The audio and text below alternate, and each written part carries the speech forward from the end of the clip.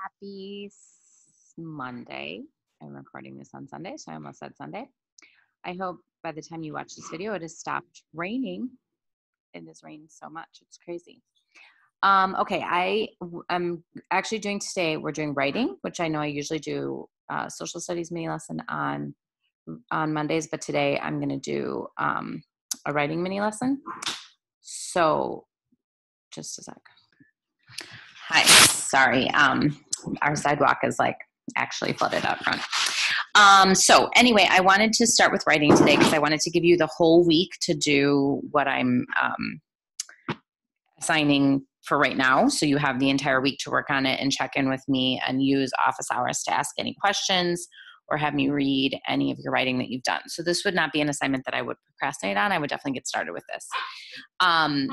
So you're going to write. Okay. So here's where you're going to be like, Ms. Ryan, what are you talking about? You're going to write, essentially, I want you to write like a web page. I don't want you to design a web page and I don't want you to actually like make a web page, but I want you to write what you would find on the web page about your topic. And I know that sounds very vague, so I'm going to give you a lot of examples. And I think that once you see what I'm talking about, you'll kind of get it a little bit more, I hope. So, okay, let me show you a web page. You may be familiar with such things as websites. Okay, so this is actually a website you're going to use for Wednesday social studies lesson. So it's from battlefields.org. And it's, to get here, you click around on all these different things. And it's called Who Fought? And it's about the Civil War, who fought. And it has this little introductory section. I'm not even going to call it a paragraph because it's 2 sentences. It's got a nice heading and then some information, a couple of paragraphs about Union soldiers, and then says Confederate soldier, a couple of paragraphs about Confederate soldiers, and it's got 2 photos. It's a pretty standard website, right? Like that's what they look like when you click on them and it tells you information about them. You read through and we're used to seeing these subheadings and we see these little sort of intro thing that's not like an intro paragraph in a paper. It's like an intro section, we'll call it, that has a very like a tone and a style that we're used to. This is what I want you to do. I want you to try to do this. And I know that that is like way easier said than done because I did it. So I started to write what I would imagine would be on my website about female spies in the Civil War. And I did that little intro thing, right? It's not like an intro to the paper, but it's like talking about kind of what's on my webpage. And then I came up with an interesting subheading for my section on what life was like for women during the Civil War. And then I'm moving on to my next section. I got these sections. I've already done this work. This isn't new work from this organizer that you've all completed. And I'm taking my subtopics and I'm turning them into sections that would go on a website. So this is what I want you to do. And I know that, I know that that's very vague and I acknowledge that, but I can't teach you guys, like the same lesson that you've learned from me specifically. And I'm sure from Mr. Hackman before me, right? Did you guys have Mr. Hackman? No, you didn't, right? You did. I can't remember.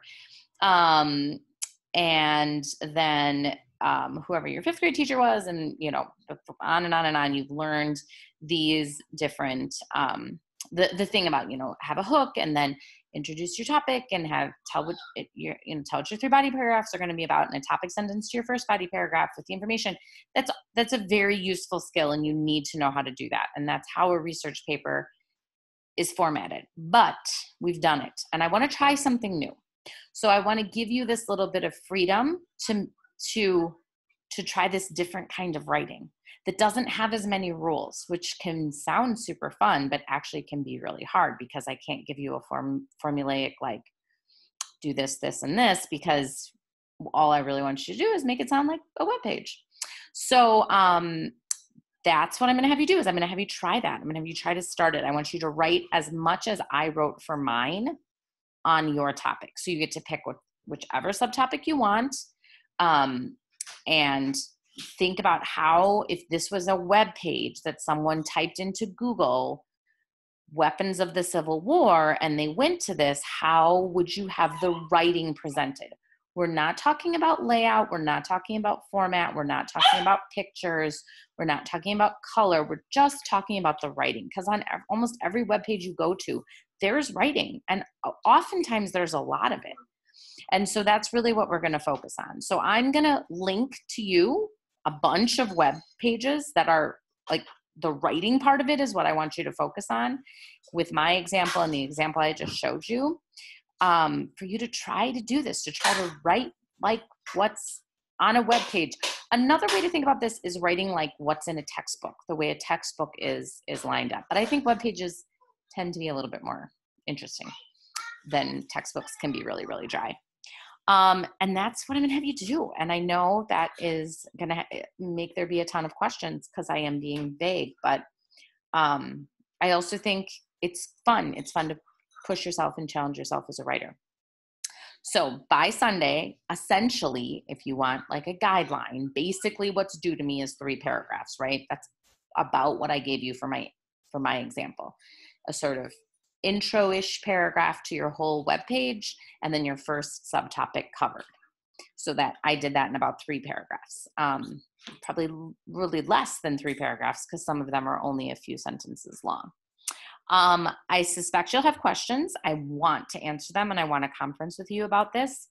As always, we can't talk until you've written something. So I need you to write something, and then we can have a conversation about what you've written. So you've got to try.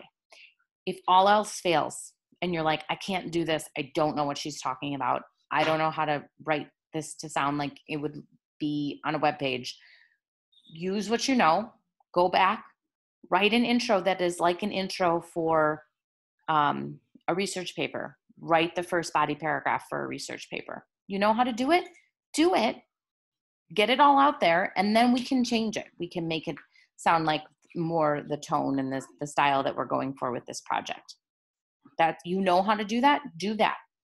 That's fine. If you're totally stuck, do what you know, and then we can always go back and make it work like this.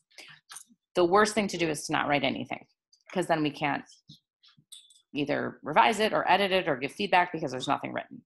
So you got to try and get something down. Yeah, that's it. I'm a little bit of a crazy person to throw this totally new style of writing at you in the middle of a school closure, but I think you guys can do it. And I think once you get started, you'll have fun. I had fun writing mine. Certainly more fun than like, have you ever imagined what the weapons were like during the Civil War? And then a research paper on the Civil War. I don't think any of us want to do that. So hopefully we can have a little bit more fun with this. Tomorrow you will get more details about the actual project itself. And what you're going to be doing. But for the writing for this portion right now, do what I did on your topic. That's the assignment.